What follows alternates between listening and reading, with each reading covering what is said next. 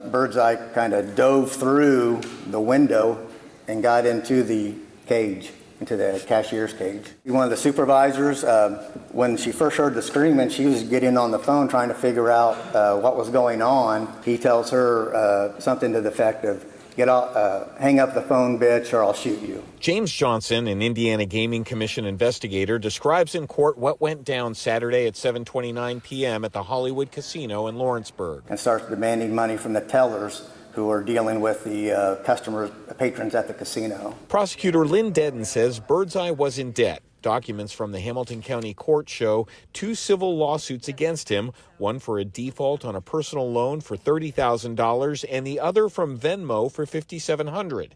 Earlier on Saturday, Dedden says that Birdseye was at the casino as a customer. He had been at the casino earlier in the day, had lost some money, wasn't doing well. She says he left, contemplated the robbery, then came back and carried it out.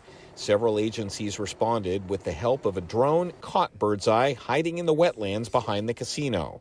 They say he had a fully loaded 9mm Ruger, 2 extra magazines, and a bullet was chambered in the handgun, ready to fire. He had shared with him that he was planning on robbing the casino, taking the money, and heading out west. Birdseye is charged with 10 felony counts, including kidnapping, robbery, and intimidation. He faces 80 years in prison if convicted on all counts. A judge set his bail at $1.1 million. Sure, you can stop watching, but let's be honest, you want to know more.